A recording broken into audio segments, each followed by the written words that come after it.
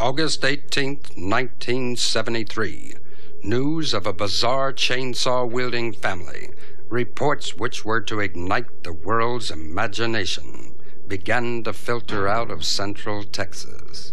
Regrettably, not one of the family members was ever apprehended, and for more than 10 years, nothing further was heard.